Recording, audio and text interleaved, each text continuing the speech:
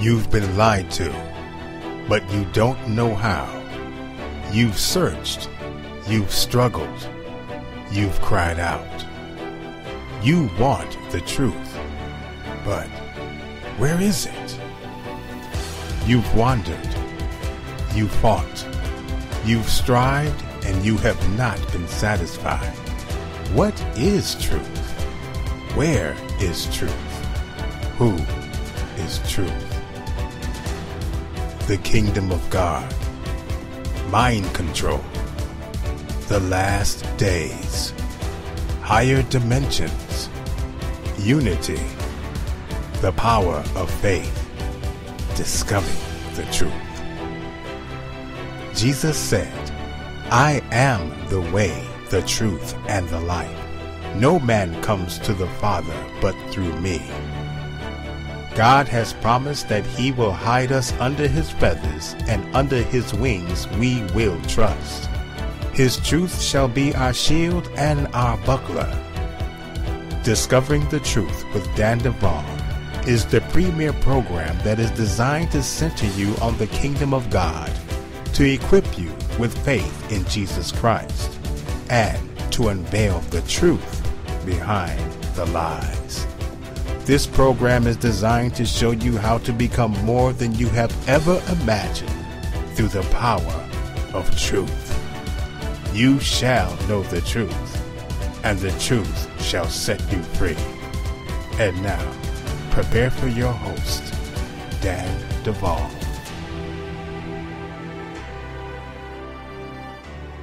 You're listening to Discovering the Truth with Dan Duval. This show is designed to center you on the kingdom of God, to equip you with faith in Jesus Christ, and to unveil the truth behind the lies. This program is a production of Bride Ministries, and you can find us at www.bridemovement.com. We have a really exciting topic today. We're going to be talking about the dimensions of time, the dimensions of space, and Cherubim Chariots with Josh Peck. Look forward to that. Before we get there, I'm going to be giving you guys a brief update as to what's been going on. I've been telling you for a while now that my wife and I, we're relocating, and we are. Life is exciting. God's doing something. You know, he's moving a lot of things around. He's moving people around. We're part of that. And while I don't completely understand everything the Lord is doing, what I do know is that I'm managing the situation and circumstance to the best of my ability. What this means is that there are certain things I've had to put on hold, inclusive of our discipleship agenda. Folks, Bride Ministries has an agenda to disciple people so that they better reflect and mirror the things that Jesus Christ has designed them to express, the person he's designed them to be. We want to make disciples of Jesus Christ. And we have a 4-phase series to do that. It's called Grace, in Christ, the Kingdom of God, and then finally Spiritual Warfare. And I have a lot of people on my waiting list. I have the existing groups that are just biting at the bit. Like, when are you going to get started, Dan? And you know what? I plan to get started as soon as I can. Once I know I'm not going to have my evenings consumed by personal business and I'm settling or ready to get settled, we're going to launch. And look forward to that. There are a lot of people on my waiting list now. Folks, I'm going to be honest. We have a lot of people on the waiting list waiting to start, more than we can start with. I am trying to figure out ways to expand to allow for the number of people that want to participate to actually participate and not leave you on a waiting list for like till next year. I mean, we are trying to figure out how to grow this, and I'm already looking at, you know, who has already gone through the groups that can lead groups themselves and different things. The plan from the beginning is to replicate the process, so you know I won't necessarily have to lead every group, nor do I want to, but the studies themselves are so empowering. I really believe in the material, which is all based on the Word of God. So, you know, we are looking to see what we can do with this on this front. And we will be relaunching discipleship as soon as we can. If you haven't gotten your hands on Kingdom Government and the Promise of Sheep Nations, the book is available. It's selling. People getting their hands on it and being challenged. The book is intense. Over 400 pages, at least in the PDF form. If you get it on Amazon or Barnes & Noble in an ebook format, it comes out to more like 350 pages. It is a revolution packed into a data file, and it's not expensive. Folks, I've priced it way below what I think it's worth. I mean, the book itself, the amount of research material in there, I mean, it's worth way more, but I'm selling it for way less because I just simply want to get it into your hands. I want people to get their hands on this book, to read it, to consider the things that are in there, touching on eschatology, the kingdom, God's plan for the church, things coming on the earth. I mean, it is very deep and a lot of grounds covered and addressed. Also, look forward to my upcoming book, Higher Dimensions, Parallel Dimensions, and the Spirit Realm. I do plan to release that later this year. If you've been following us for a while, you'll know that I was talking about media for a while, breaking into media, doing different things with media. We were really excited about it. I told you we have a script for a television program pilot, and we do. You know what else we have? We actually have a business plan to build a media studio. It's written. It's done. I have it. We are fully committed to this agenda, but it's also been somewhat postponed with the relocation and everything else that's going on. A lot of pieces are moving around. God's authoring it. So, we're taking our time, everything in the right time. It's not going anywhere, but, it is being postponed, at least as far as my original timeline was concerned. I actually had planned to begin filming by about this time. But it's not going anywhere. Things are going to happen. We have a whole list of projects that are pegged to be created, scripting to be done. I mean, it's really exciting. So there will be more coming from us on the agenda for media. I also have an agenda, and this one isn't going anywhere, to underwrite the costs of helping individuals that have suffered from dissociative identity disorder because of mind control agendas. Folks, this is so exciting. We're helping 5 people right now. We have people on our waiting list, and we are trying to help more. I want to spend hundreds of thousands of dollars on helping people that have dissociative identity disorder. But in order to spend hundreds of thousands of dollars, you know what I need? I need hundreds of thousands of dollars. I actually need that capital. The other thing I need are the people, the coaches themselves, people that are able to do this work. Right now, we do have a small team. We're trying to expand the number of people that are working with us that are able to help people that have dissociative identity disorder. In the future, we plan to actually build a facility to help people that cannot heal in their current circumstances because their living situation is so challenged.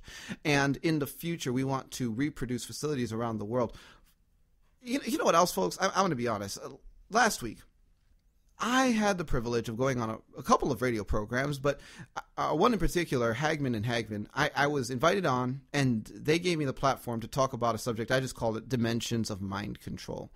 And the amount of response I have gotten from that program has been overwhelming. I've literally been over here drowning in emails. It's been so many coming because of what I was talking about. So many people are having dots connected at this point in time. And you know what? There is a flood coming of people that are being awakened to the fact that they need help. And you know who's not helping them? Churches, established churches. It's common practice for many churches to turn over people that really need help the most to quote-unquote specialists, secular psychologists, things like that. And what we're finding is, no amount of secular psychology can help a person that has been programmed, demonized, satanically, ritually abused. And that is the mission field that we are trying to engage. So we need to grow to the extent that we are able to help the amount of people that are looking to be helped. And I believe that everything in God's kingdom is already provided for. So we're just trying to put all the pieces together. We're trying to get the coaches on our team. We're trying to get the finances together to cover the costs of people that are needing help. And we're trying to wake up the people that need help so that they know they need it. And you know what? I want to thank those of you that are in the listening audience who do pray for me, because I know you're out there and I know you're praying for me. And I am so appreciative of it because I need it. I need it. I realize at this point I am walking around with a giant target on my back. I am finding myself going into the depths of darkness and basically planting TNT down there and blowing stuff up, very literally in the spirit realm. This is exactly what we're doing sometimes. And so the thing is, like, yeah, I realize that, you know, man, your prayers are really, really making a difference. And I want to thank those of you that have committed to that, those of you that have jumped on board to financially support us. We want to do so much, but everything we want to do costs money. Thank you for sewing into us. I must have one of the most generous listening audiences, because you guys have been stepping up in a big way, and I am just always impressed by the generosity of those of you that are listening to this program, buying into our vision, helping to support it. As in order to come this far, we've needed people to step up to the plate to sow into what we're doing, and you have, and I am just believing God that as we're called to grow, called to expand, called to reach more people, God is simply going to be linking you up with me, those of you that are listening to this program, people that have a heart for the things we're talking about, to support us financially so we can, just run the race which has been set before us. Praise the Lord. So that's what's going on there. We're helping 5. We want to help thousands. Man, folks, we are really going somewhere. You know where else we're going? I've been talking about an internet-based church service. We're going to do this. We are so going to do this. And it is going to be a house church model approach to ministry. We are going to have live worship experience, or if it's not, it's going to be pre-recorded. We're going to play it. We're going to produce it well. We're going to have teaching done by not only myself, but my friends as well. That's really going to engage you. We're going to be after the meat. We're going to be after the real crux of what's going on in the world right now. We're going to be after empowering and equipping believers to prepare the body as a bride for Jesus Christ. We're going after all of these things. Again, we have to build it. It's going to cost some money. There's going to be also a need for people. And, I am, folks, just amazed. There are those of you that listen to this program that are writing me saying, Daniel, this is how I think I can help. Daniel, this is what I'm good at. Daniel, praise the Lord for you. I have a document on my computer where I'm putting names and descriptions of what I am being told people are able to do. We're trying to put it together, folks. And it's really exciting to see how God is just doing this and putting it all together and involving me in the process. When I work with people, I tell them, he's the God, he is the coach, he is the counselor, I'm the assistant, and that's really how I view ministry. I see Jesus doing it, I'm his assistant, and so I'm working with him to try to pull all this together. And God keeps his assistants pretty busy. So anyway, we are going after it. And of course, as I've been talking about, the revolutionary part of what we want to do is to integrate Google Hangouts type technology so that those that listen to the live service are able to engage with other believers around the world in meaningful, deep dialogue through moderated groups via internet technology. How cool is that?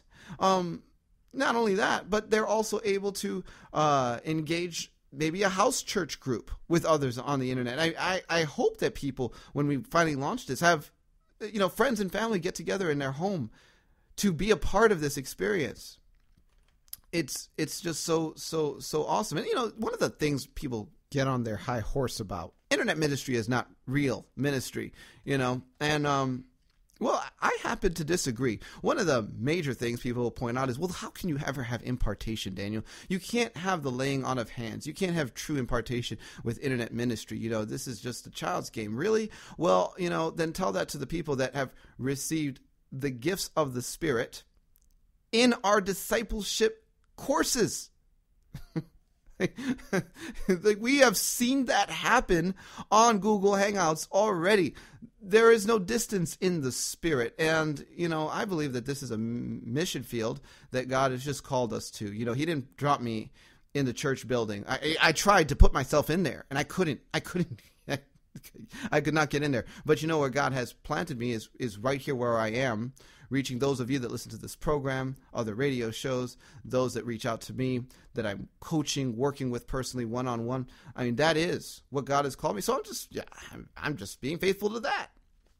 Praise the Lord. So, folks, at the end of the day, one of the last things I want to point out is, yes, I do want to interface what we're doing in Bride Ministries with real business, profit, capital. I don't want to be sitting up here asking for money and support. That is extremely unappealing to me. What I want to do is underwrite everything with business, which means I want corporate sponsorship. I want to link arms with people that want to do real business, and I want to get into business as well. Real estate, overseas ventures, other things. I mean, I have so many things cooking in my brain. I really need an administrative assistant, which is probably going to come sooner than later. I'm going to be honest. I'm going to have to hire somebody to help me out. But we're working on all of these pieces. We have a bunch of pieces in front of us. We're putting all the pieces together. We're excited to bring you along with us. And man, what else I'm excited about is Dimensions of Time, Dimensions of Space, and Cherubim Chariots. So don't go anywhere. We'll be back with Josh Peck in just a minute.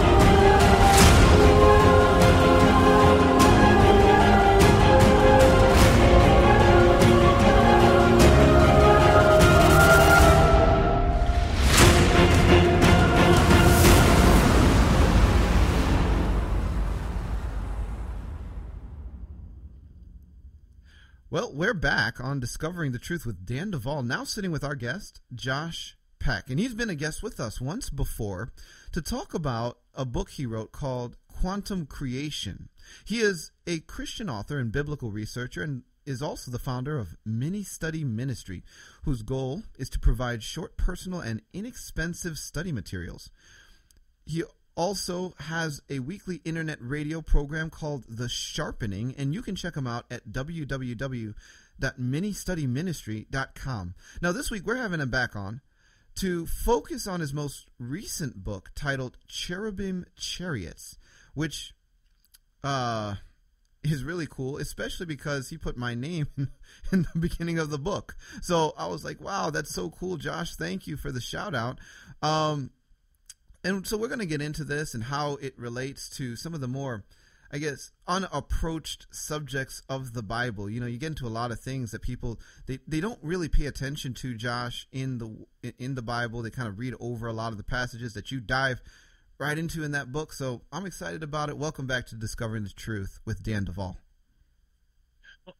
Well, thank you for having me back on. It's always a pleasure and a blessing to talk with you, and I'm really excited about this talk. And you're absolutely right. There are a lot of passages in the Bible that they're easy to gloss over, or the church as a whole will teach that some things are more important than other things. And well, I say we should look at look at what other people are saying are unimportant, because a lot of times that's where the true importance is, at least in my research. So I'm really happy to come back on your show and talk about this. Awesome. Well, hey, let's get into it. I mean, first of all, talk to us about Cherubim Chariots, the title of the book. Why'd you call it that? Well, I really wanted to look into what's known as the extra-dimensional hypothesis, but from a biblical viewpoint, because I think that that's the most accurate way to approach things like this. And the subtitle of the book is Exploring the Extra-Dimensional Hypothesis. And really where that came from was chapter 5 of my book, Quantum Creation, talked about how the entertainment industry is really pushing this alien agenda, and ancient astronauts and ancient aliens, that show, stuff like that. It's really pushing this theology. So, well, in the UFO community, there's really two ways to look at the UFO phenomenon. What these things are and what's causing them, and the two main ways are the first is the extraterrestrial hypothesis, which says that UFOs and their pilots are from another planet. It's another species on another planet that are visiting us. And the other view, which it's not nearly as popular, though I believe that it should be, is called the extra-dimensional hypothesis, which says that the UFOs and their pilots are from a higher dimension. And I think the reason that isn't quite as popular is because there's a lot of misunderstanding, when it comes to what a higher dimension is. And, we talked a lot about that in your the first time that I was on, but I think that's where a lot of the confusion comes from. On the surface, it would seem the extraterrestrial hypothesis would be the easiest to accept. And of course, this is from the viewpoint of somebody who has, no real foundation in God or the Bible or, biblical truth or anything like that. So if they're just going into it fresh and they're seeing this stuff, of course, the easiest explanation on the surface is that they're from another planet. But there are a lot of anomalous things that can't really be explained very well from the ETH, which is extraterrestrial hypothesis. The biggest one is, how do they get here? I mean, from so far away. But, of course, there's ways around that. People will say, well, they're traveling through wormholes or things like that. But when you actually look at the science of what it would take to create something like that, I mean, the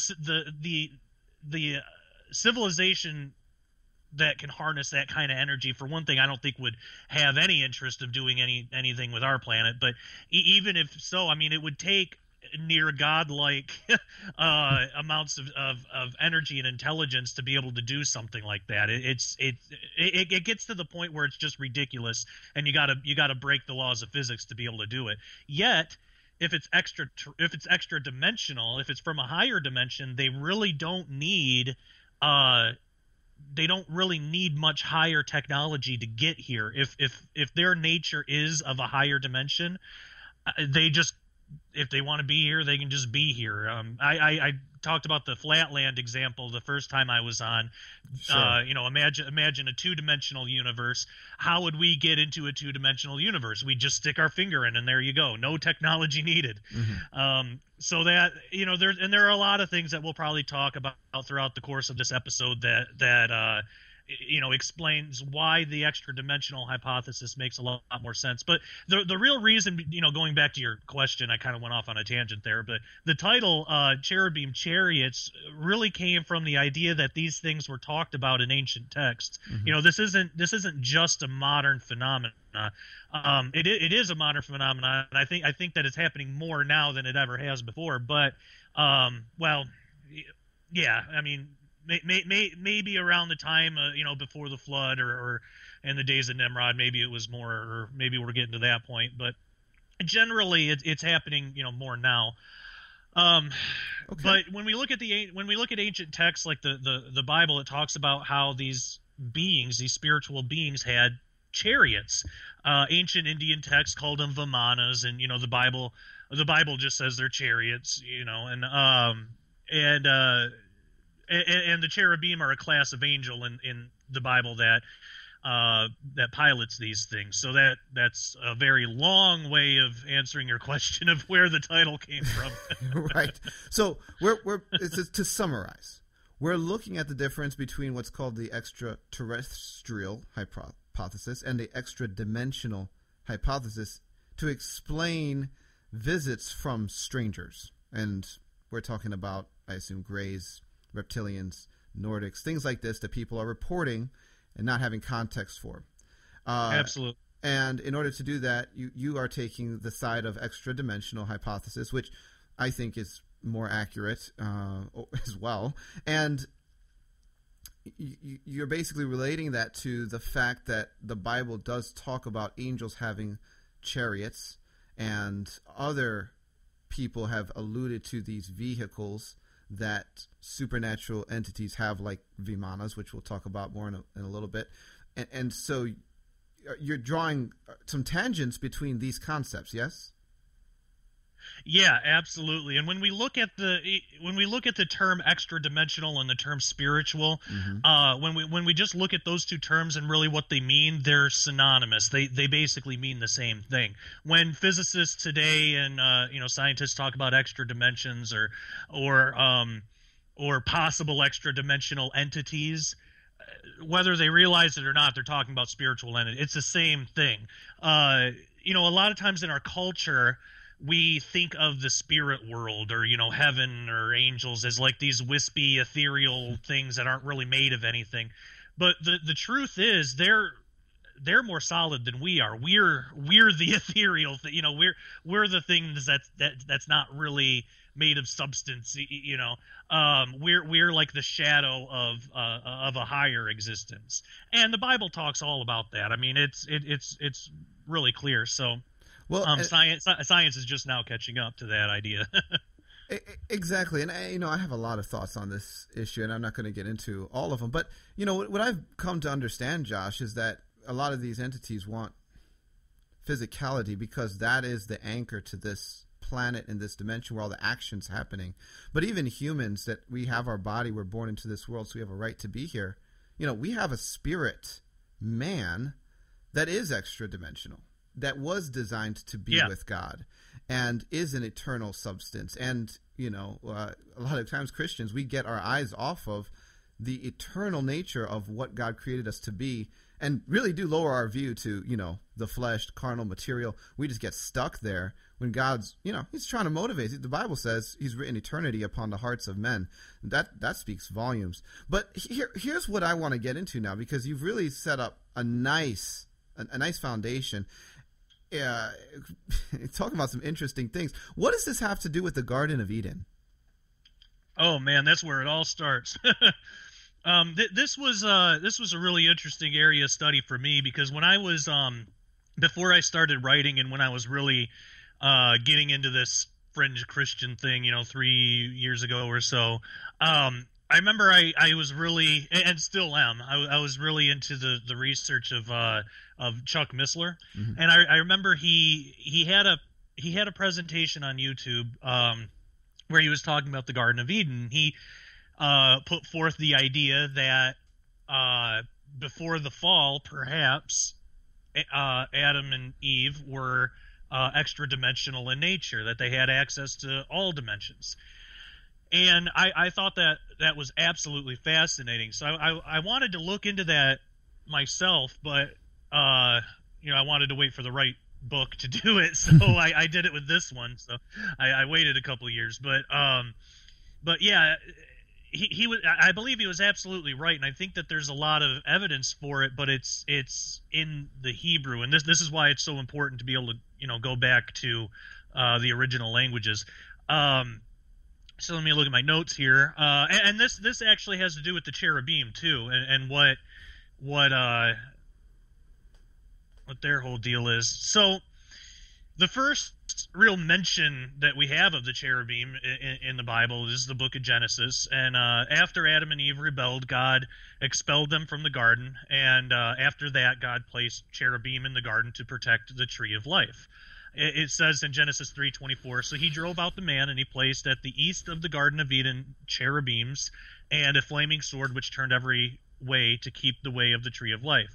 So what's interesting there is that word east, where it says he placed at the east of the garden. We would just think of that as just a direction, and in most cases it is, but it has in the Hebrew and I'm not a Hebrew scholar, so I'm probably going to butcher this pronunciation. Kedem, it has a double meaning.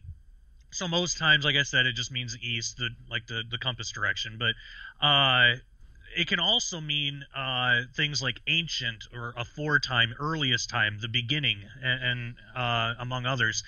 So that word kedem is used to describe an attribute of God in other places, such as Deuteronomy 33:27, which says, "The eternal God is thy refuge." And in that verse, the word eternal was translated from that same Hebrew word kedem, which, is translated to east earlier in Genesis. So that shows the timeless attribute of God. And describing God as eternal conveys the idea that he's outside of time, itself. He doesn't have a beginning or an end. So that could help explain an aspect of creation that's not normally considered. Earlier in the book of Genesis 2:8, it says the Lord God planted a garden eastward in Eden, and there he put the man whom he had formed. So that word planted comes from the Hebrew word nada, and that means established.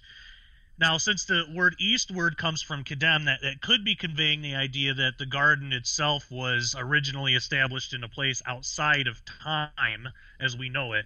And the fact that the garden had a beginning, so it disqualifies it from being truly eternal in the way that God is. God's the only thing that's actually eternal, no beginning or end. But it could be showing that it originated from a state that's outside of the normal flow of time and spatial dimensions. So that could be an attempt to describe a place of a different space time than we're familiar with. Now that goes into why Adam and Eve were expelled from the garden, and so keeping in mind Chuck Missler's idea that before Adam and Eve fell, they had access to all dimensions of space and time. Well, at the time of the rebellion, there seems to have been like a split in the dimensions, because we don't have access to anything higher than the third spatial and the first temporal. I don't know if there are more dimensions of time or not, but that's a whole other tangent. I've actually wondered the same thing. But the really interesting thing about that, Josh, is that if time were to have a second dimension, and dimensions of space are always perpendicular to all other dimensions, it would almost require that time dimension would be perpendicular to linear time. I wrote a blog about that a little while ago, trying to because that's something that was stuck in my head. Like, what would a second dimension of time look like if there was one? And so I wrote this blog about it, and it goes into a lot of things. But basically, the best I can figure, and I'm not a scientist or physicist by any means, but you have to start with we're on, like, let's say our timeline is the primary timeline. Well, the only way that you can have anything perpendicular is by points, so you would have to have a parallel line next to us, so there would have to be a parallel timeline that was just slightly, like, maybe just one little difference or something, and so that kind of goes into multiple world theory, and that's the only way that I can really figure this out and how this would work. So if you were to and also Planck time has something to do with this too. Time as we know it, it's you can only divide it down to a certain point, and it's called a Planck time. It's, I think, 10 to the minus 45 seconds or something like that. It's a really incredibly short amount of time, but once you get down to that short of time, you can't divide it anymore. Time is kind of like a film strip with a bunch of pictures that just they fly randomly through, and it gives the illusion of like a smooth transition through time, but it's really not. So we would have that perpendicular, as well, but it would be it would be other parallel universes, I guess. So if you were to travel perpendicular in time, you would actually be traveling within the same normal Planck time as as you would be when you started, but you would be traveling through all these other multiple universes rapidly. I guess as fast as the normal flow of time. So you would travel through, 10 to the 43 universes, within one normal second or whatever. Now I believe that because if this is true, this is just all out speculation. I actually, this is kind of cool because I've never talked about this on air before. I think you did that to me last time too. I have a habit of drawing my guests into really, really rough territory. Because it's a ton of fun for me because I live here, Josh. I'm asking myself the same questions. And yeah. Go ahead. Where were you going with that? Oh yeah. I live here too. It's amazing, but yeah. So I believe that there would be an order to it. The Planck times within our normal flow of time, they're not out of order and random. A lot of times when we think of multiple universes, we think that it would just be random and just kind of all over the place. Mm-hmm. But there's an order to it, just like the Planck times in our normal flow of time has an order. I believe that if there's a perpendicular time, there would be an order to it too. So I don't know what it would look like traveling through all those universes, but it might just look kind of the same as what we're dealing with now. And I mean, if you think of a normal graph, an X and Y axis, if you take out the X and Y that, says what the lines are and you just turn it 90 degrees, you can't tell the difference. It looks the exact same. So I think that it would kind of be like that, or at least, sort of similar in a way, but instead of going through Planck times, you would be going through universes. But then again, who's not to say that we're doing that now? Maybe we are on the y-axis of time, and every Planck time is a separate universe, and that goes into a whole just a whole mess of stuff. Josh, let me just mess you up a little bit more before we get back to the Garden of Eden, because this is something that I've been really getting at. One, in Ephesians chapter 2, verse 6, it says, we have been raised up and seated with Christ in heavenly places. That means, and I turned you loose a bit on this one the first time you were on, and you were kind of going in the same direction. It's like, we exist in heaven spiritually while we exist on earth physically. Absolutely. We exist across that dimensional space, and we occupy it all simultaneously. But if heaven is at the higher or highest dimensions of existence, then what about all that spanning in between? What really passes through the Christian spirit from a dimensional standpoint? The other verse that's really intriguing is this verse in Ephesians also, which says that he has made known his wisdom by the church to the principalities and the powers in the heavenly places.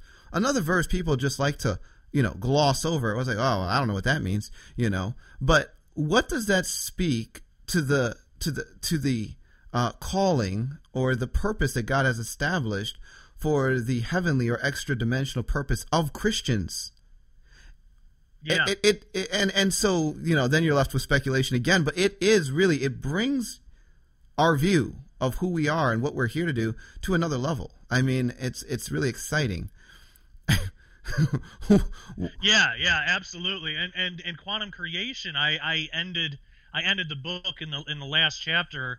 That whole chapter is about how God has, when we get saved, God has brought us outside of time. We don't know it because we're stuck in time, but we're there too because we're outside of time at the same. Because from God's perspective, He sees us seated with Him already, so that means we're already there, and that kind of gives a whole new look on what the experience of death would be like. I kind of, Paul uses the illusion a lot of being asleep and waking up, to talk about life and death.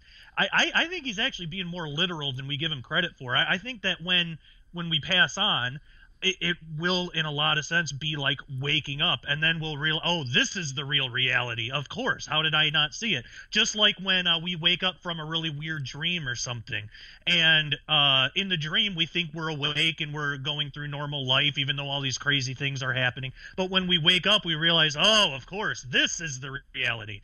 I think when we pass on, it's going to be like that. I think we're going to wake up, but we're going to realize we were there the whole time. Just like in a dream, you don't remember falling asleep ever. You in a dream, you're just there in the dream. When you wake up, you realize you were there in bed the whole time. I think that's what it's going to be like. Well, I think you're absolutely right, Josh, because in the book of Philippians, it literally says, for we are citizens in heaven, from which we await the coming of our Lord Jesus Christ. How do you wait from heaven if you're not there? See, so the language indicates where we are occupying. That's just the way you have to read the text. There's no other way to read, unless you just redefine it, and pretend, just throw it out. You can't do that. That's right. Okay, Josh. Now, see, I'm supposed to be interviewing you, and here we are. I've completely lost control of this interview. Like, we're supposed to be. These are my favorite kinds of interviews. I love being, getting into discussions and talking about this stuff. It's great. It is great, Josh, and this is where I really go off on the whole kingdom concept and everything. I'm always talking about kingdom on this program and so forth. But I want to come back to the Garden of Eden, because you were introducing the Garden of Eden as a place that may have been created outside of time.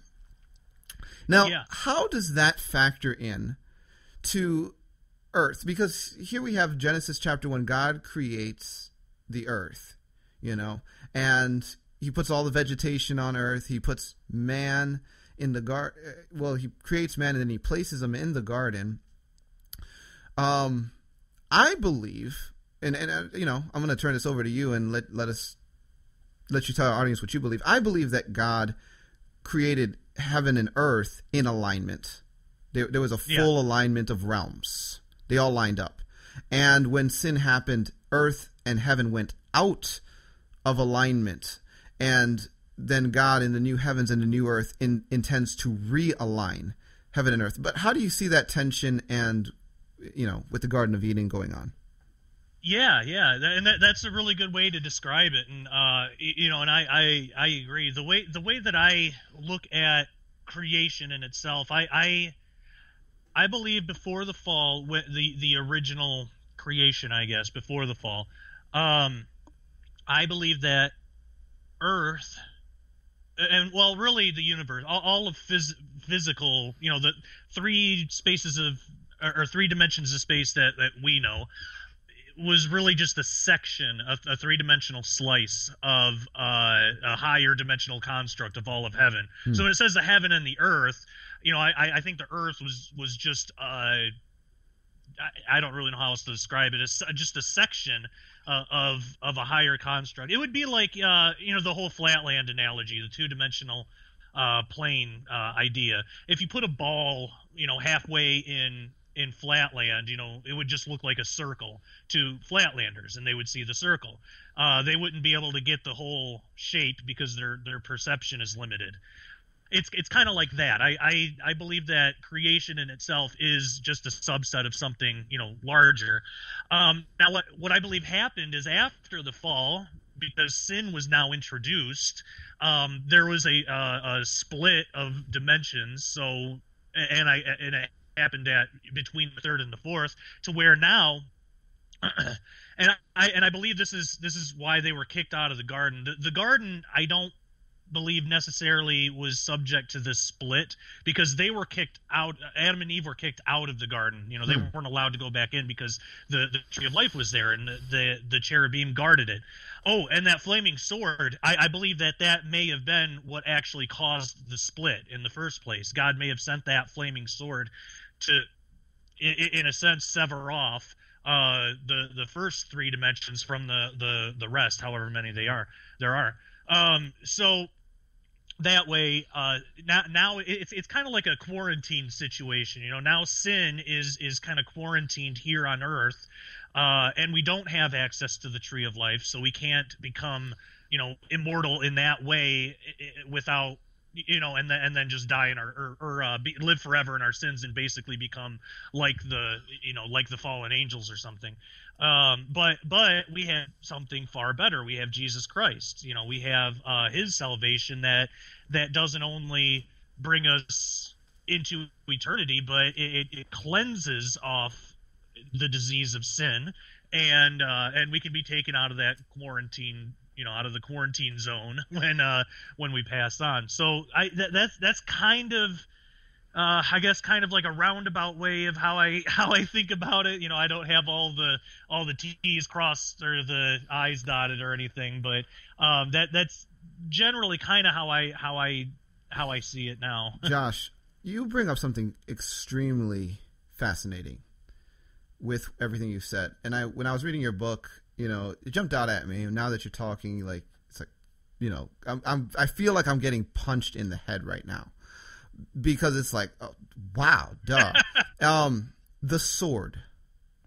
You said that you feel the sword may have been the element that God chose to use in order to divide the Garden of Eden from the rest of Earth, which continued in our space-time.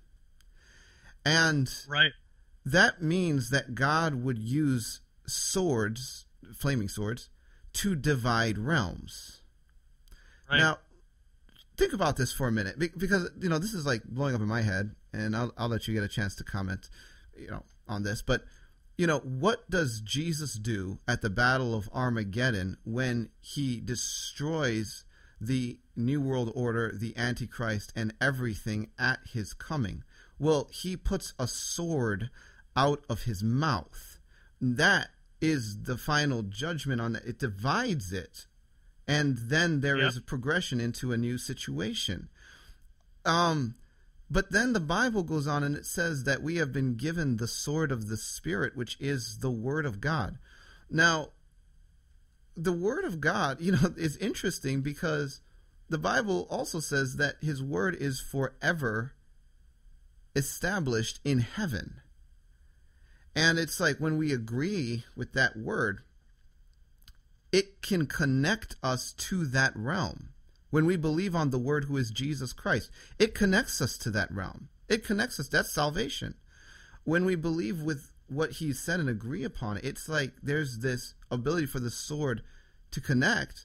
And also, Josh, all the time when I'm doing deliverance, we are using the sword of the Spirit to divide people from powers in the heavenlies and their realms. Literally, that is the language that is effective in getting people set free and delivered. The sword of the Spirit cutting off the attachment points from the people and their realms. It's like the sword has always had the purpose of either dividing realms or in some cases connecting them. It's like that weapon. And this is, I don't know, this one's just blowing up in my head. Go ahead. I mean, what are your thoughts on this?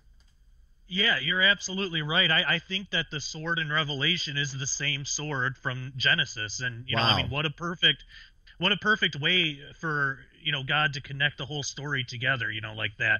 And it's interesting too because it says I just had a really good thought. What was it?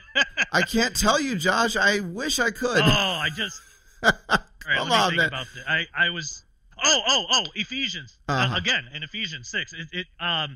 Okay. There's a lot of times with the armor of God that it says the sword is the only offensive weapon, but really the sword can be offensive and defensive. Yes. So it can be in my, I guess, way of thinking about it. It can be used to.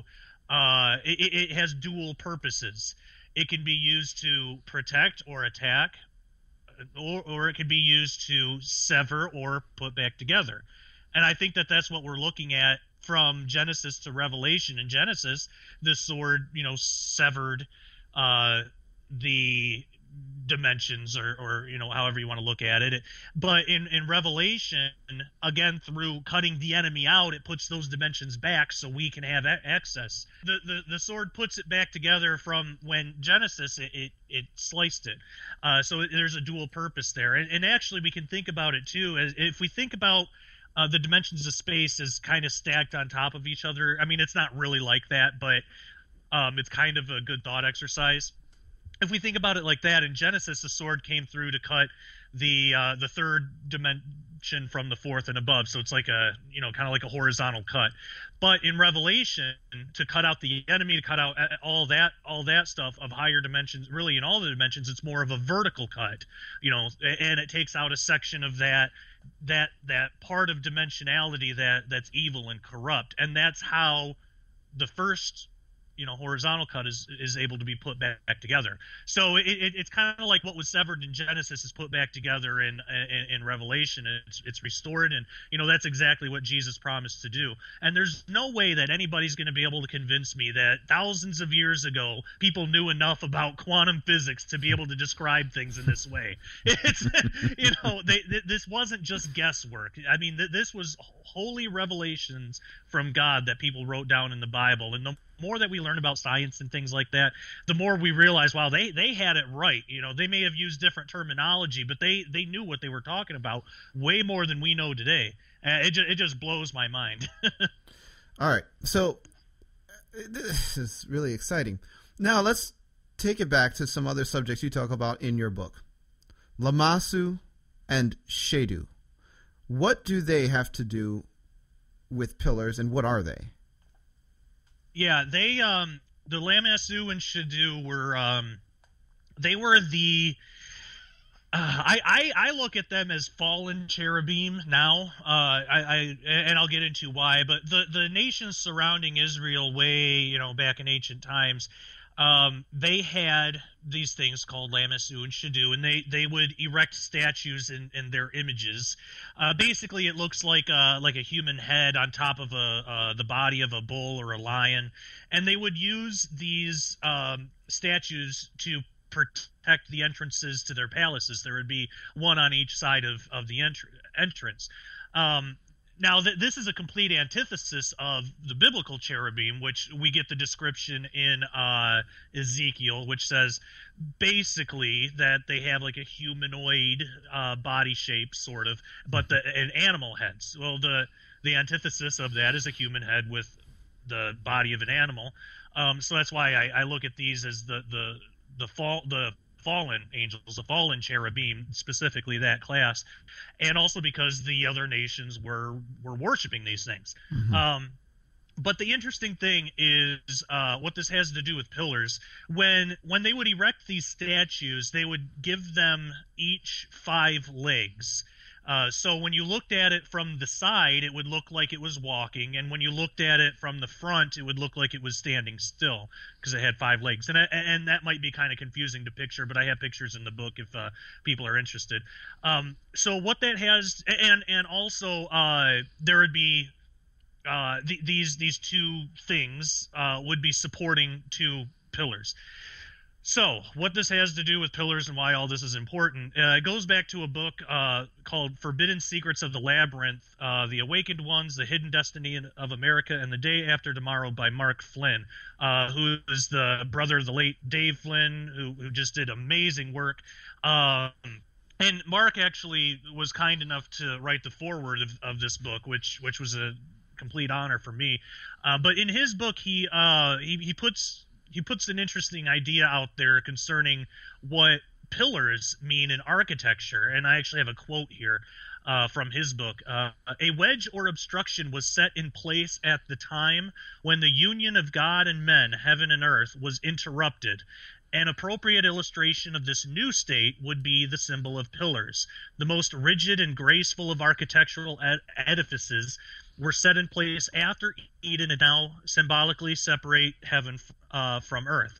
They were partly removed at the reconciliation between God and man that occurred through the death and resurrection of Jesus Christ. Pillars that represent the physical separation of heaven and earth still exist. So that goes back to the garden. That was when that split in dimensions occurred.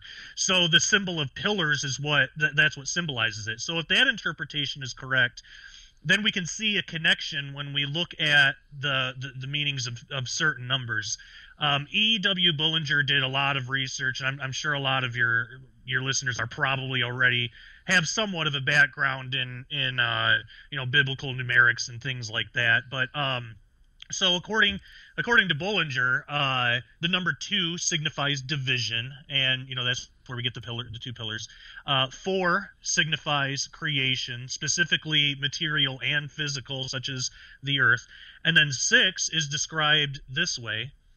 This is a quote from E.W. Bullinger. 6 is either 4 plus 2, i.e. man's world 4, with man's enmity to God 2 brought in, or it is 5 plus 1, the grace of God made of none effect by man's addition to it, or perversion or corruption of it, or it is 7 minus 1, i.e. man's coming short of spiritual perfection. In any case, therefore, it has to do with man. It is the number of imperfection, the human number, the number of man as destitute of God, without Christ. So that's the number 6. Now, when we look at the meanings of the pillars and numbers in reference to the Lamb, Asu, and Shadu in the front of these palaces, we can make a connection. Now, if we think of remember that they have 5 legs each. So if we think of the legs of the Lamb Asu as sets of pillars, we actually find there's a total of 5 sets in the legs alone, because there's 10 legs altogether. A pillar is 2, so you have 5 sets in the legs.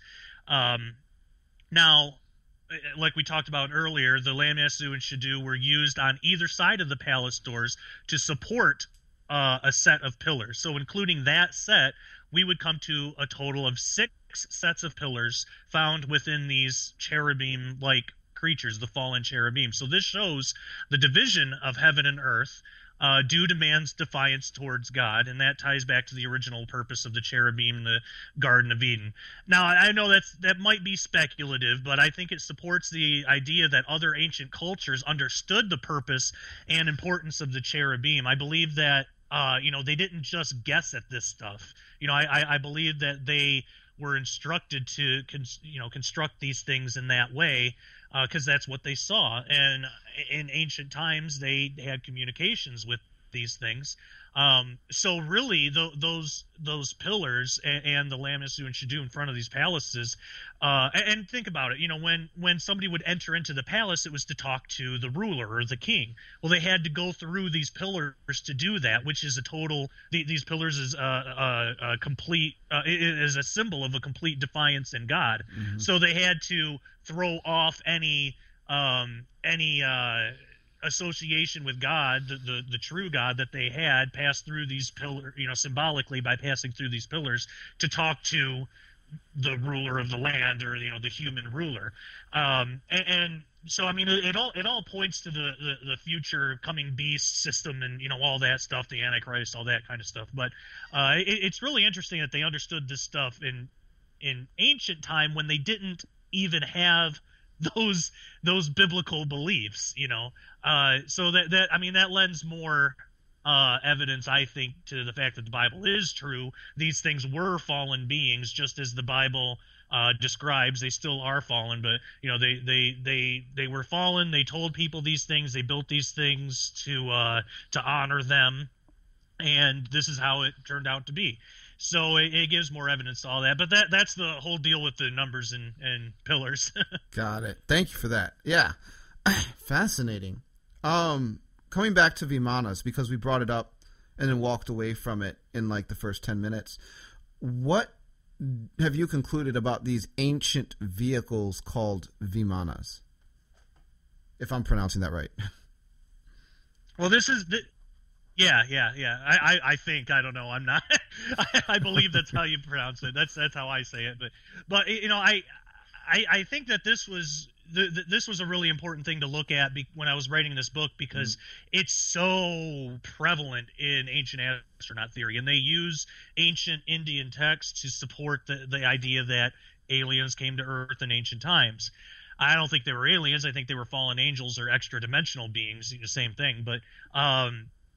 But to my surprise, the ancient Indian texts basically say that they were extra dimensional. I mean, they don't use those terms, but when we look at the actual quotes, that's what they're describing. And I'll preface this too by saying I look at these more of like historical documents. I don't think that we should be reading them to get any kind of spiritual influence or anything like that. I mean, spirituality wise, it's garbage. But when we have ancient texts of people saying that they saw things and they're writing them down, I think that they actually did see things, but they interpreted it as, you know, these gods or, you know, however they looked at it. But I believe that they did actually see these things. Well, there's a whole thing with the Pushpaka, but I'll save that for people that want to get the book. Mm-hmm. And that is really interesting, but that'll take me on a tangent. That'll take like 20 minutes out of your show. So, but anyway, so Vimanas, they're mentioned in the Mahabharata, which is probably one of the most popular, you know, ancient Indian texts, but they're really prevalent. They're really common in a text called the Bhagavata Purana. And that primarily focuses on Krishna, which in their religion, it's the complete incarnation of Lord Vishnu, the Hindu god.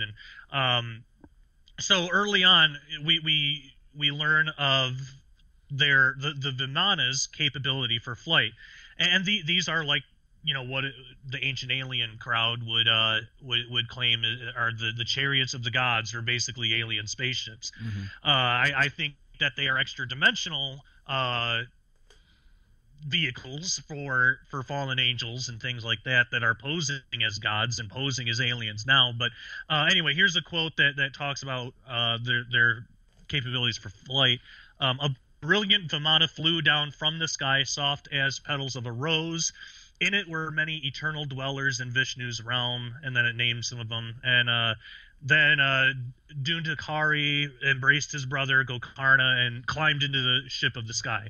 All right, so on the surface, not a whole lot there, but really it speaks volumes. For one thing, it says that this had the capability of flight, and it says that it's from the place of Vishnu's realm where many eternal dwellers are, you know, so it's extra dimensional. But what's really interesting is that regular people were able to climb in this thing and fly around. So there is physicality there. This isn't just, you know, a vision or something like that. Now there's way more telling quotes than just that.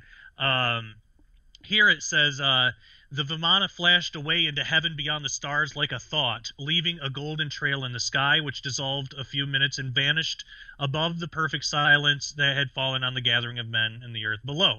So it says it flashed away into heaven beyond the stars. If that was just talking about beyond the edge of the universe, they wouldn't have been able to see that. So for them to recognize that it's beyond the stars, it means it's beyond physical existence. This thing disappeared into a higher dimension. And it says that it even left a golden trail in the sky when it did that. Now, probably one of the most telling quotes is here. Let me find it here. Yeah. All right. Wondrous Alaka, city of the king of the Yakshas and Guyakas, lord of the 9 treasures, one of the Lokapalas, the masters of the earth, fairly swarms with Vimanas, which look like immense flying jewels cut like faceted discs, which fly more quickly than light or time. And that's a direct quote from an ancient Indian text. So not only are these things like they look like flying jewels, so they're shiny, you know, they're cut like faceted discs. What does that sound like? And they fly more quickly than light or time. Now that if that's not extra dimensional, I don't know what is. For one thing, it's impossible for just a physical thing to go faster than light. I mean, if it were to do that, if that was even possible, it would be going backwards in time, because the faster that you go, the slower time goes. And when you're at the speed of light, time stops. So theoretically, if you were to go faster than that, you would be going backwards in time. But this thing is traveling faster than light or time. So it's going even faster than time itself. It's somehow able to speed up and not have time slow down, but have time actually it goes faster than time. That's only possible if it's an extra dimensional craft. It has to be something outside of our normal physical, you know, physics. And they're describing this thousands of years ago. And again, unless they actually saw these things, they didn't know enough about quantum physics to be able to describe things in this way if they were just trying to tell a story. Now, I believe that there are inaccuracies, of course, because they worshipped these things as gods, and they certainly were not, and they are not gods. They're fallen angels and sometimes demons, things like that. But the actual eyewitness accounts, I believe that they actually saw these things and recognized what they were able to do thousands of years ago. So it's mind-blowing. It is mind-blowing. And there's, so many things to speculate on when you get into this, questions that I'm not sure anyone really has the full answer to, like, why did they need craft? This is a big, huge question. If they were already extra-dimensional, if they were angels, why did they need a craft if they can fly? Yeah. There's questions like, where do you get matter that can dematerialize into another dimension? Is there matter on higher dimensional planes that can be brought into ours? There's a lot of really interesting questions. And I believe. Go ahead. I want to hear what you believe. I want to know what Josh Peck believes. Yeah. Go ahead. Bring it to me. and this is just pure speculation because I don't have the answers to these either. I can only look at it in the framework that I understand. But I believe that there is matter, there is extra dimensional matter, and I believe that because this goes into particle physics, but the whole idea of what dark matter is, the reason that they know. Basically, dark matter is there's some type of matter out in the universe that makes up like 70-some-odd%, that's dark energy. That makes up 20-something% of the universe. I might have that flipped. But anyway, it makes up a lot more of the universe than we can explain by the standard model of particle physics. So because they don't have anything else to call it, they just call it dark matter. They don't know what it is. But the reason that they know it's there is because of gravity. Now, interestingly enough, gravity is the only force that can essentially transcend dimensions. Gravitons themselves are free to flow through higher dimensions. So an extra dimensional object, even if we can't see it, could still affect gravity. And I believe that that's what dark matter is. I think that it's extra dimensional matter that we're not able to perceive or we're not able to see because we're not of that. Now, if a piece of that dark matter, if a piece of that extra dimensional matter were to breach our dimensions, we would just see a three-dimensional slice of it. We wouldn't know, like let's say there was a hypersphere, a sphere of 4 dimensions. Mm-hmm. If it were to pass through our dimension, it would just look like a sphere. To us, there would be nothing to tell us that it has higher dimensions. The stars could easily be extra dimensional. We would never know it. There would be no way to. Except for the gravity. If they're pulling more gravity than their mass is accounting for, then Josh, then there's got to be. If you bring up stars, we're going to end up in a really big mess here because the Bible has some interesting things to say about stars. I am just not ready to open that. I know. Oh, come on, Josh. Why are you doing it to me? All right, hold on. All right. Go for it. Come on, man. In Revelation chapter 12, it says the dragon drew a third of the stars to earth. Uh-huh. It does not say angels. It says stars. We interpret it as angels because Revelation chapter 1 refers to the 7 stars as the 7 angels of the 7 churches. And so we let the word define the word. So we say Revelation chapter 12, stars mean angels. There's that rebellion that every theologian loves to reference. Okay, but in Joseph's dream, which is I believe is referenced in Revelation chapter 12 as well, talking about the 12 stars, the garland of 12 stars. He has a dream. There's 12 stars, and then there's the sun and the moon. The sun was Jacob, his father. The moon was his mother. The 12 stars were the brothers, and the 11 stars in his dream bowed to him, the 12th star. So the Bible relates stars to both angels and humans. Yeah. And then they're in the sky as well. Where does the connection get made? I see this. There's something so deep here because, Josh, there is a type of witchcraft that actually works on the stars themselves to put people in bondage. I don't understand it yet. Now, okay, why do the 3 pyramids in Egypt align with the Orion system? Come on. Right. I don't know. What do you say, Josh Peck? Yeah, there's definitely something there. You know, I used to think, and also in Revelation 9, it talks about that that a star fell from heaven having the keys to the bottomless pit. And actually, and it's an angel. It's a fallen angel. I mean, it has the keys. Permission was given to this thing to open the pit, and but it doesn't start off saying that it's an angel. Josh, that comes later. It starts off saying it was a star. I always thought it was a singularly dimensional object of fire and gas. I'm just kidding. I'm just kidding. No, I'm just joking. I'm just bringing the point home. This is called bringing the point home. Folks, there's something going on here with stars, and I'm not alluding to the idea that I know what's going on here. It is all Josh's fault. Say, Daniel, what are you doing on your program? Blame Josh.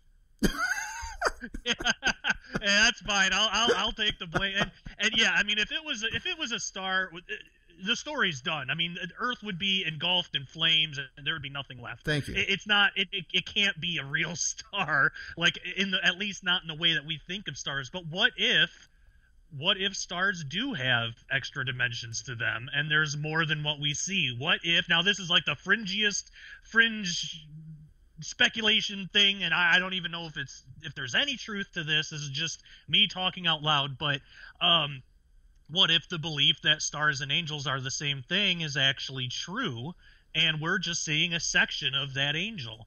I mean, that's what they thought in ancient times.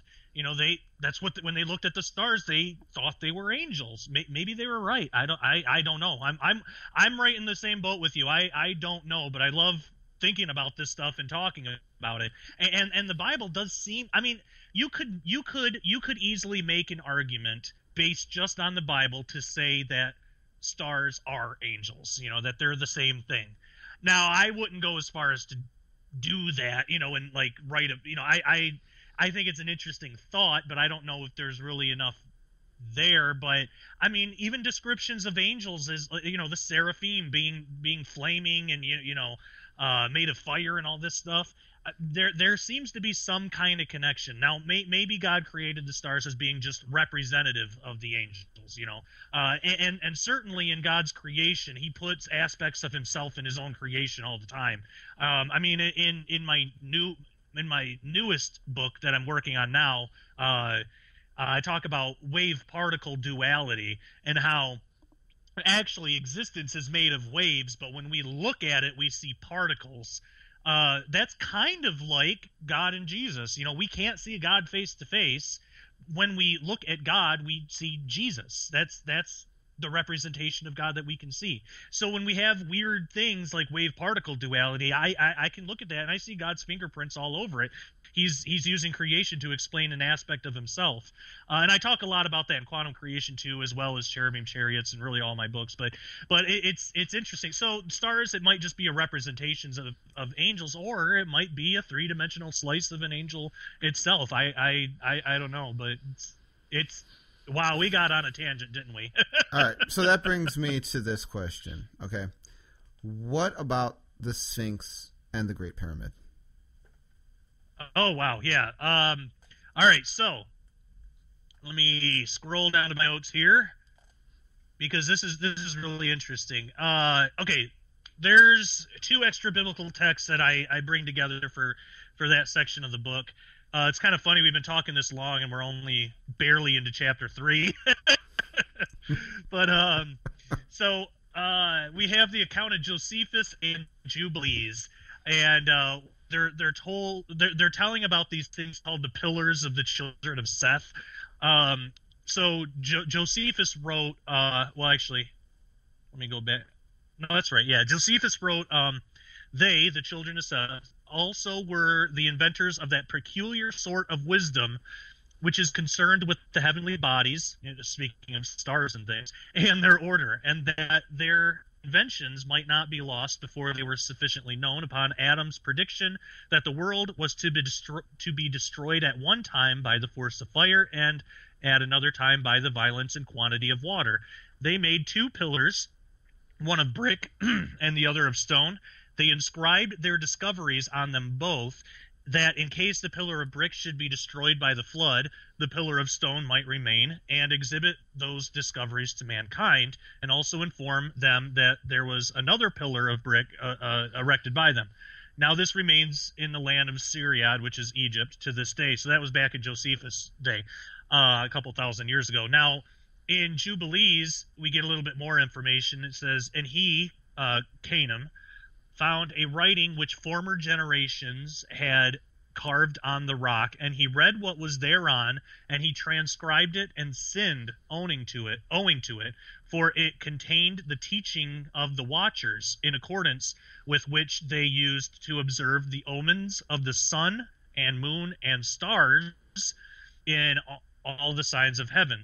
So if those accounts are to be taken as factual, that might help fill in some blanks. You know, what type of technology was in the world at that time, and where did it come from, and did it survive the worldwide flood? And I've heard other people talk about this. There's a really great book called no pun intended. It's called the Great Pyramid by Noah Hutchings, and that's an awesome book, and it talks a little bit about this.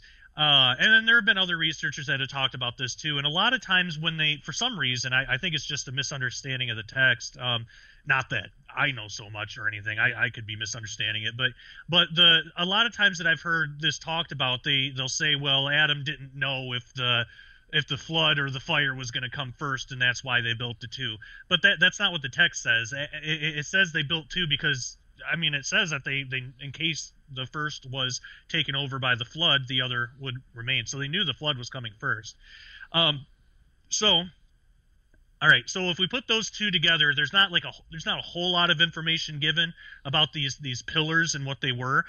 We're just told that there's one of brick and one of stone, and so they weren't sure if the pillar of brick would be destroyed by the flood, but in case it was, they built the pillar of stone and inscribed the discoveries on both. And we're also told that at least the pillar of stone remained in Egypt, at least in the days of Josephus.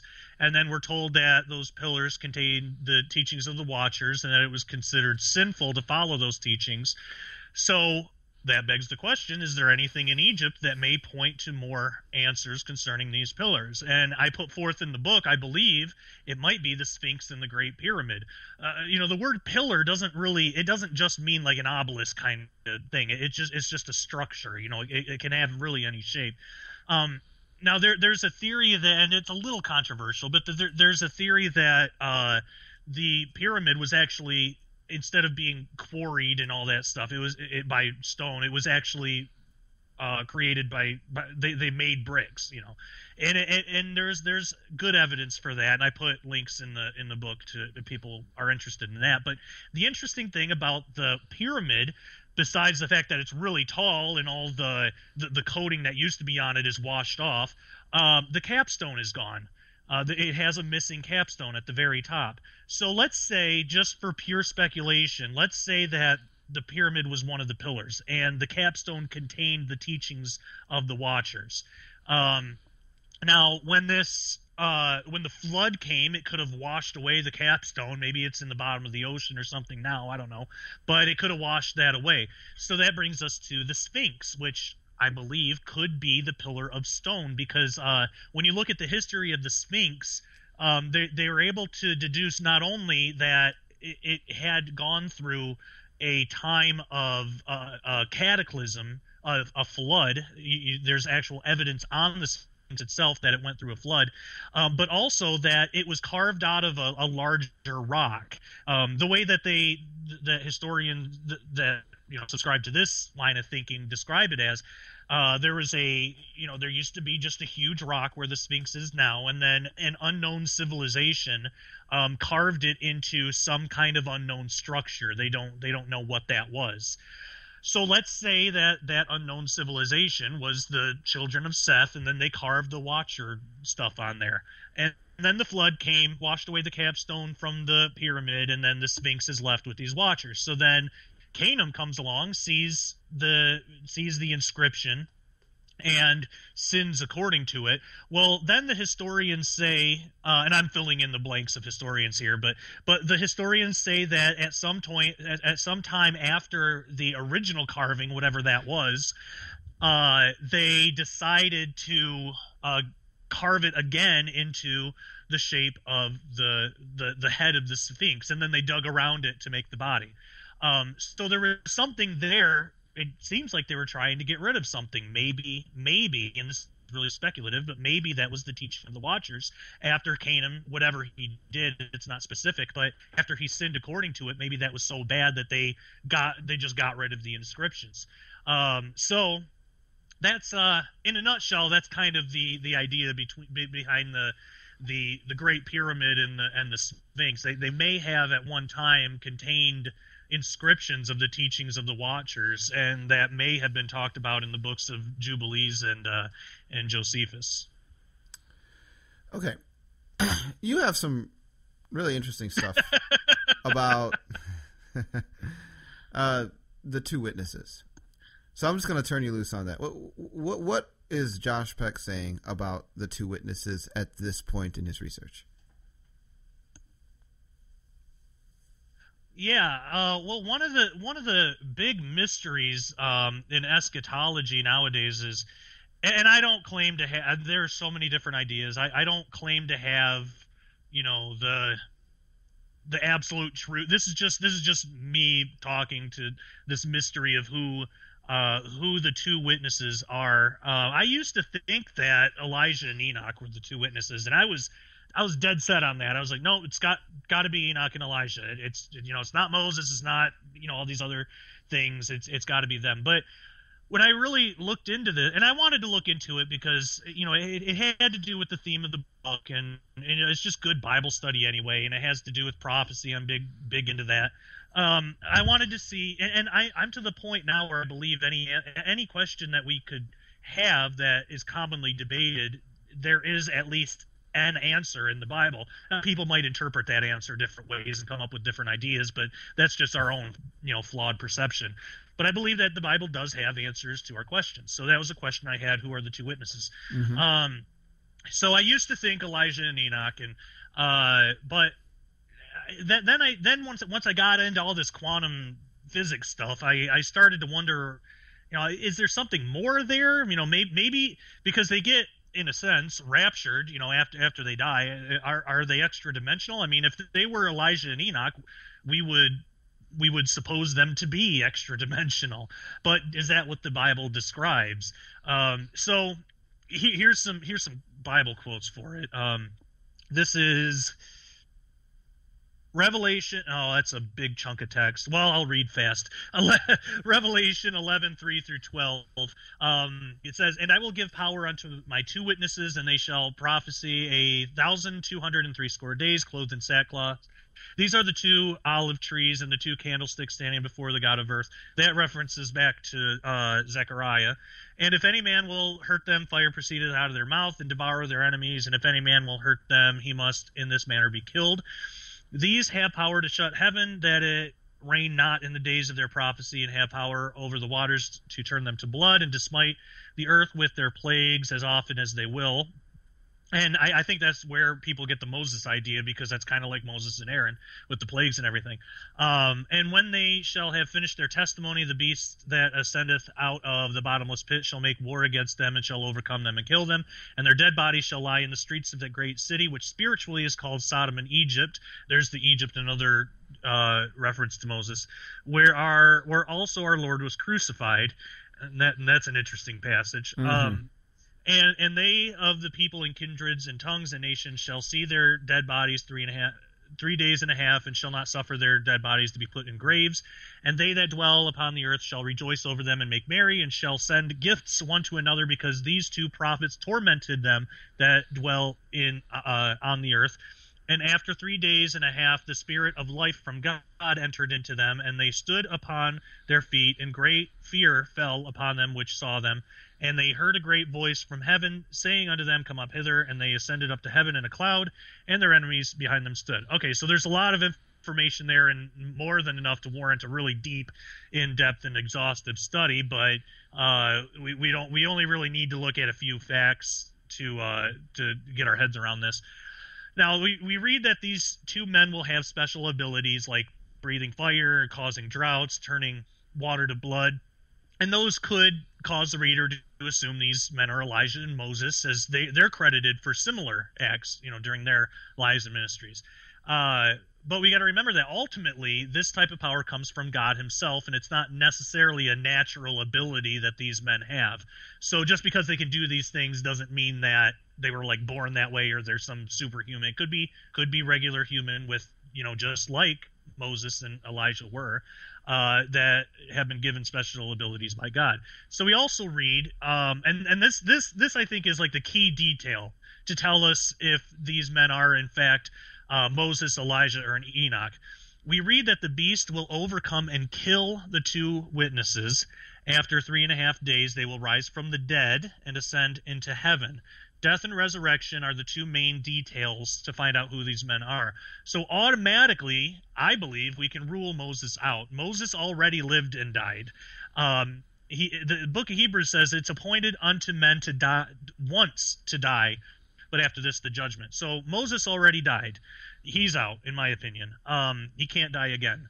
So therefore, if Hebrews 9:27 is to be correct, he's not going to die again. But what about Enoch and Elijah? We looked at the passages that tell us neither of them died physically. I mentioned those, or I think I did. Enoch was says he walked with God, and then he was not, for God took him. That's Enoch. And then Elijah was taken up in the whirlwind. So they didn't die. They were in a sense translated, or some could say raptured. That's totally fine to say that. But so they didn't die physically, but they were taken into heaven. So are they waiting in heaven for their chance to die? 1 Corinthians 15:50 tells us, Now this I say, brethren, that flesh and blood cannot inherit the kingdom of God, neither doth corruption inherit incorruption. So, and remember, they were translated. So flesh and blood, biological physicality, as we know it, can't inherit the kingdom of God. So that's why Enoch and presumably Elijah were translated. They were given new spiritual, extra-dimensional bodies that they could enter heaven and be face-to-face with God, supported by what God himself said in Exodus 33:20. He said, thou cannot see my face, for there shall no man see me and live. So Elijah and Enoch never knew death, and I don't believe they ever will know death. They've been translated. They have their new bodies. The two witnesses have not been translated yet, as it's written to that's written to happen after they die and are resurrected. So if this was Elijah and Enoch, they would already have their new bodies. You can't, they'd be immortal. You can't kill those guys. But they're so Elijah and Enoch already in their new bodies. They can't be killed. So. Well, then who are the two witnesses? And that's something that I still wonder. I don't know. If I'm being perfectly honest, I really don't know. But I believe that it's just they're not going to be eternal until after they die anyway. I don't think we're going to know their true identity until they come on the scene. But they're able to die. They are going to be resurrected after they die. I think that these are going to be two normal human beings that are born into the time when God needs them to be born into, and that God is going to give them special abilities, just as he has done all throughout the Bible. He's used just regular people to fulfill his wishes. I think he's going to do that again. So I don't think the two witnesses have to be anything angelic or any people that have already died or have been raptured, or I don't think that I with what the text says and the evidence that we're given, I don't think that can apply. I think they're just going to be two regular normal people that God's going to call for that purpose. So that's now as far as who those people are, I have no idea. And this is a common trap. I've met more than one individual that has confessed to me at one point or another in their life they felt like they were supposed to be one of the two witnesses. And most of them were just very happy that they didn't run with that. There have been people that did. And they're... Yeah. I mean, anyway, I noticed that you... Well, and this is... go ahead. What else were you going to say? Well, yeah, I'll say anybody that says that, I don't pay any attention to. I look at that. I think that's just crazy. If somebody comes up to me and they're totally comfortable with saying, Josh, I think I'm one of the two witnesses. No, you're crazy. No. For one thing, it says that they're olive tree or olive branches or something like that. That's a reference to Israel. I think they're going to be Israeli. I think they're going to be Jewish, and probably born in that area, since that's where everything is happening at that time.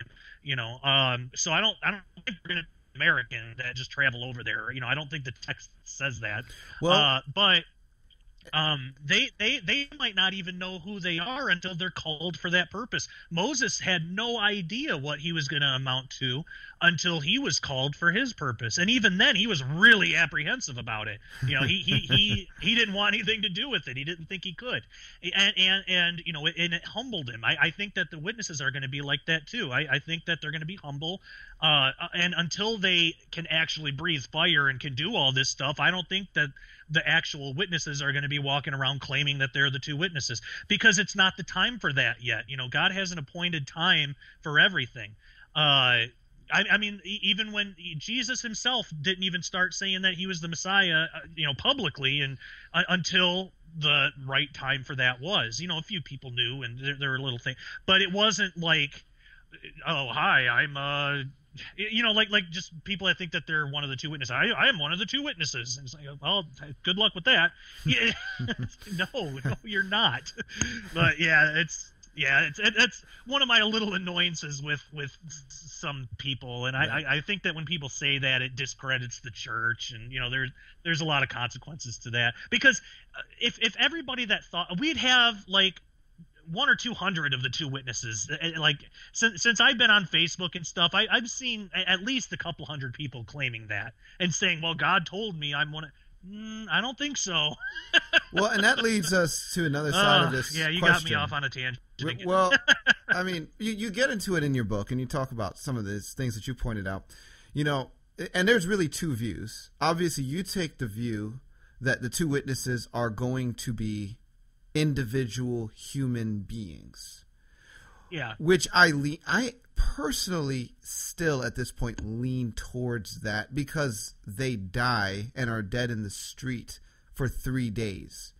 Yeah. But there is another view that supposes that the two witnesses are indicative of groups of people, like the church and Israel, or some other kind of dividing line between two groups, prophets and apostles. I've heard that it's a corporate witness and not a singular witness.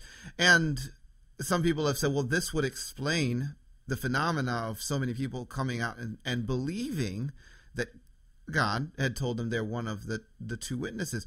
And I've pondered this, and I think we both have a friend that's written quite an extensive look into this perspective. So, it's definitely got some merit, but at the same time, it's going to definitely be interesting to see how it actually plays out, because there's a number of ways this thing could spin. And the idea that they're going to be dead in the city for 3 days, that to me is that's tough to put on a whole corporate group of people. Like, everyone's dead for 3 days, but that's my biggest hang up right now. But without nailing, this another thing I've thought just off the top of my head, interesting because you did say it has to do with the book of Zechariah, and it does. In the book of Zechariah, there were two witnesses. The types and shadows of the two witnesses in Revelation were Joshua the high priest and the governor, whose name was something I can't remember at this. Zerubbabel and Joshua the high priest were the two witnesses in the book of Zechariah. So you have a king and a priest, basically, and it's just really interesting to take that and look at Revelation 1:6 and say, oh yeah, we are the kingdom of priests. We are kings and priests. And there's a lot of connections, different ways you can flow through this. I don't know. Here's the thing. You also talk about it's like, just leave that one alone. The Zechariah chapter 5. Okay. Really interesting passage. People don't like to talk about it because it's just, kind of hard to put context on. You have a scroll, you have an ephah, you have a woman being taken to have a house built for her. I mean, it's like, what do you do with that? A lot. Well, yeah, and there really is a lot. I wrote a whole chapter, which actually I didn't plan for this, but it actually turned out to be chapter 5 in the book, which is kind of funny because it's Zechariah. But I took the whole chapter to really get into what the scroll, the ephah, and what was the other? The horses, I think, was the other thing. The scroll, the ephah, and let's see, scrolling down. Yeah, the horses. Really, what these are, because there are some that believe that primarily on the scroll and the ephah. There are some that believe that they're both just visions, and that's it. I don't think that's true. But it's part of the truth, but I don't think that's totally true. Now, there are some that say that they are both vehicles, extra-dimensional vehicles, that Zechariah is seeing. I don't believe that's the whole truth either. I think both those views have a piece of the truth. I think the scroll was a vision. I don't think that is talking about like the cigar-shaped UFO. That was a possibility I was looking into because I saw a lot of posts online about it, and I wanted to look at and see if there was anything to that. I think that the scroll Zechariah saw is the same scroll that, and this again goes back to some work done by Chuck Missler, the same scroll that Jesus opens, only when Zechariah is seeing it, the seals have already been broken because it's not sealed. So it's kind of a weird backwards kind of time thing, which is pretty cool. But I get into a whole bunch of reasons as to why in the book, and I get into the Hebrew and really get into what this vision is saying, and I believe it's prophetic for the end times. But then we have the ephah, and this I do believe is representative of a craft.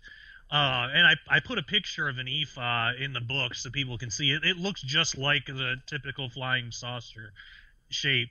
Now, what's interesting about this is it says, let's see, this is Zechariah 5, I think. Yeah, 5, verses 5 through 11.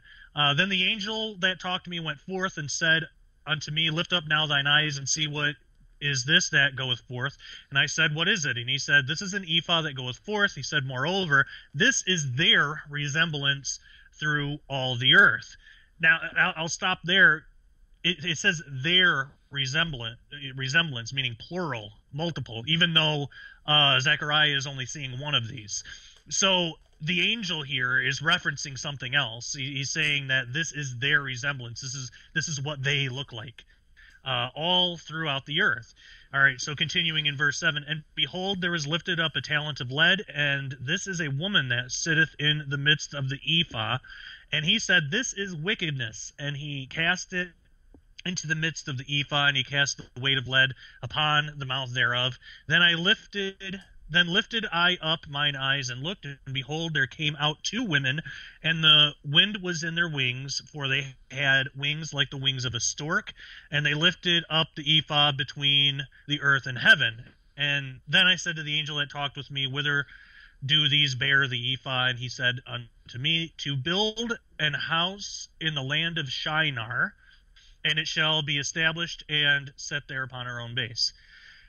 So verses 5 and 6 gave us the basic setup of that vision, and again, it says this is their resemblance. Now, what's interesting is in the Hebrew, that word resemblance could just as easily mean I, which is weird.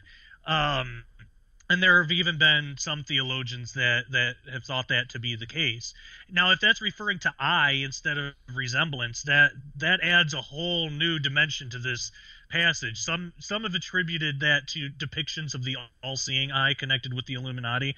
Others would take it back to the idea of Satan and his eye, whose establishment is destroyed by the hand of God. You know, when you look at the the Hebrew letters of Jesus, I think it's Jesus' name, Yeshua. Every Hebrew letter has a meaning to it. So when you look at the individual letters, it actually means something like the hand that destroys the establishment of the eye. And it's talking about Jesus overcoming the enemy. Mm-hmm. So let's see. Interestingly to know also is the word used for resemblance is actually that same Hebrew letter ayin, which is just a letter that means I in Yeshua's name. So if that ephah is their I instead of their resemblance, there might be an interesting parallel there. Seeing that it's tied with the name of Yeshua, if this is the enemy's version of that, then this would be, you know, the antithesis of Christ or the Antichrist, some sort of theology that it's promoting. Now, and that's why I believe it has the form of what we would recognize as flying saucer shaped UFO. I think that's a clue. I think this whole vision is tied to the alien deception. I do believe that is what's going to cause the apostasy and, you know, all that stuff and tear the world away from God is going to be this alien deception thing. And I think that this is a prophecy of that. We have the woman, which a lot of times when used symbolically, and this is not literal, women are held just as in high regards as men in the Bible, regardless what people want to say. They're equal. You know, we may have different jobs, but they're equal. Okay. But in symbolically, a lot of times women represent a false theology or like a false belief, and usually it's like prostitutes or something like that. It'll be that type of, you know, because there are visions of virtuous women too that represent the church. So, you know, it's not it's not trying to like dog on women or anything like that. But so what we have here is a false theology that's against Christ, or, you know, it's anti-Christ in nature. Surrounded by this ephah thing, and that is the symbol of this alien deception, is the typical flying saucer. Now, what's interesting too, which gives another clue, is it says that it's planted in the plains of Shinar, and that is the first time way back in Genesis. That's the first time that mankind had gathered to form a one world government and religion. Like when you look in the Hebrew, it actually says that. It says that they were of one language and one speech, which or something like that, which would sound like the same thing, but it's not. It means one of those words does mean speech, like talking, and then one means like a thought process, a line of thinking, a religion, really. So there's back in Genesis, there was a one world government, one world religion, just like we're told in Revelation that it's going to be again. And that's the first time that mankind all came together, after the flood, all came together to try to petition the fallen angels to come back. And actually, if we take the book of Jasher as true, and I look at it as just a history book, it probably has some inaccuracies. I don't think it's inspired text or anything, but it actually says in there that their plan with the Tower of Babel was that they were gonna go up to heaven, they were gonna kill God, and they were gonna put their idols in God's throne room. And that goes into a whole other line of study of what the tower was and, all that. But basically the idea that this deception, this false theology around this ephah is planted in the plains of Shinar. It's a clue that takes us back to that time and what happened at that time. I talked about in my first book, Disclosure, that Nimrod was really the first Antichrist, at least post-flood. There was probably plenty more pre-flood, but post-flood, Nimrod was the first Antichrist. And we can use the example of Nimrod as a type or shadow of the coming Antichrist, the coming beast system, all that stuff.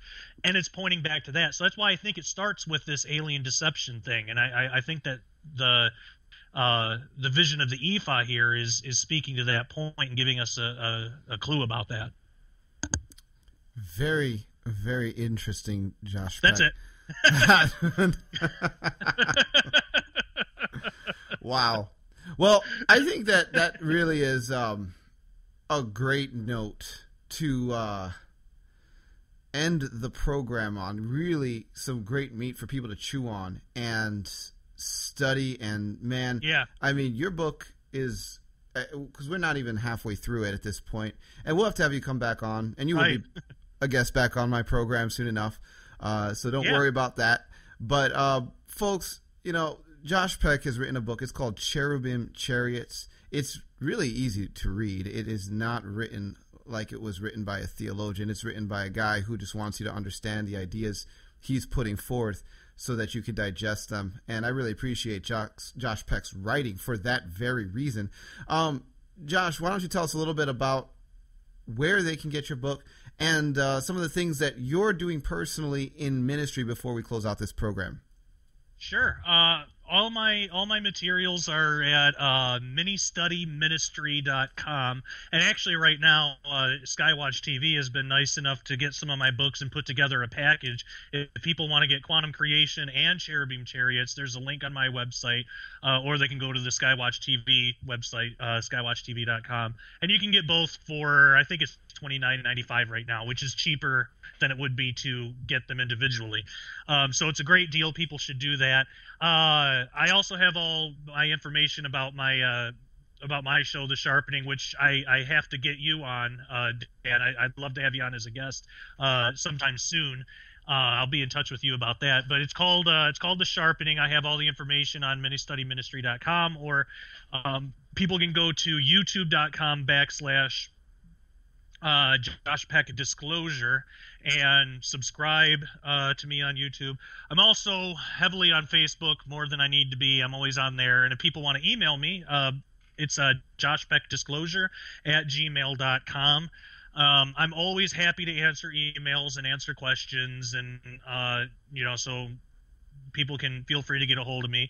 As far as what I'm doing in ministry, I have my show. I have regular guests on, like you do, and just other authors and researchers in the fringe, and talk about their books. And they usually run about an hour and a half. So I do that, and I'm currently working on a new book, which is probably a little too early to talk too much about. But if people want some clues as to what's going to be in there, they can subscribe to my newsletter on ministudyministry.com, or they can check out my blog. I have written some stuff that will be in the book, in the new book, in the blog. And really, what I can say is the book has to do with CERN, the Large Hadron Collider, the discovery of the Higgs boson in 2012, and what all of that has to do with prophecy, and why it's so important to understand certain aspects of quantum physics with what we're going to have to deal with in the future. And I promise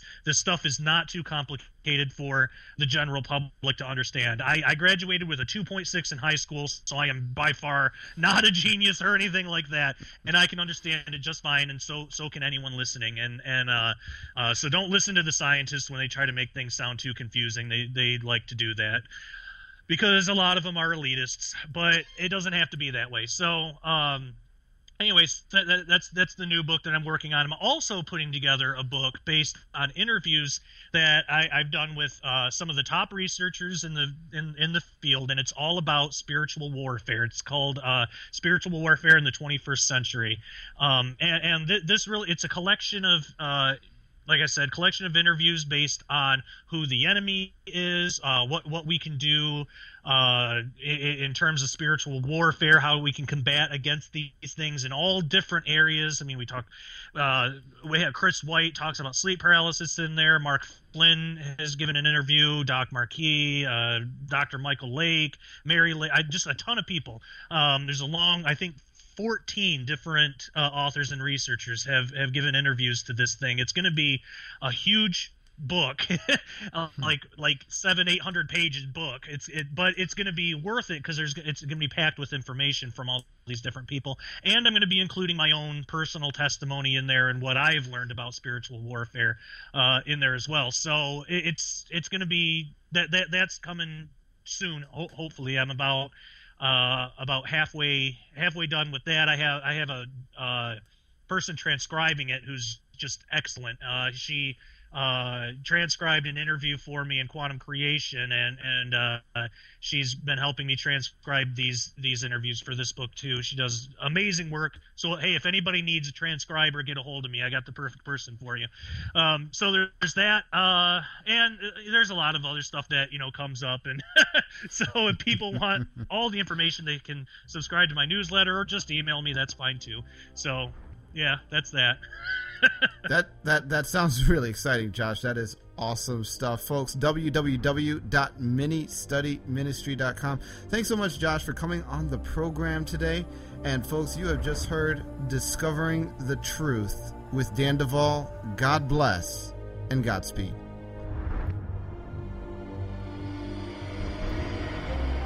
Discovering the Truth with Dan Duval is the premier radio program designed to center you on the kingdom of God, to equip you with faith in Jesus Christ, and to unveil the truth behind the lies. This program has been a production of Bride Ministries. You can find us at www.bridemovement.com. At our website, you can contact us, access resources, and support us with donations.